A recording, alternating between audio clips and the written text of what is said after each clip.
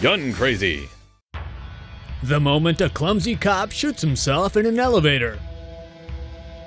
Darryl Jouett, a 25-year-old veteran of the Erlanger, Ohio Police Department, injured himself with a handgun after a dinner date with his wife Friday night. For some reason, the off-duty officer draws his weapon while in the elevator with his wife. Jouett then has trouble reholstering the handgun, and the next thing he knows is he's caught lead. Now back this up, let's try to figure out what happened.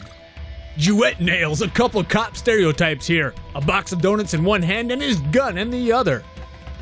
The most likely scenario seems to be that Jouett was looking for the holster and accidentally discharged the firearm. The bullet entered straight into his belly, sending the officer to the floor. His wife immediately called 911 for help, but this isn't the only possibility for what happened. Cincinnati Captain Michael John said the round ricocheted in the elevator before striking Jouett in the stomach. However, it's more likely that a hollow point bullet would have fragmented upon hitting the steel wall. So Jouett may have been struck by one of the ricocheting fragments.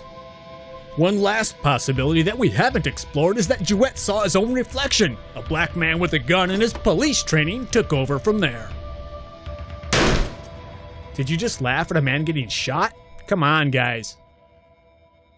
Leave a comment on the TomoNews.net website. Say something funny or insightful other than first, and you could win a Benjamin. Funniest comments win. 20 winners every month. Go to TomoNews.net.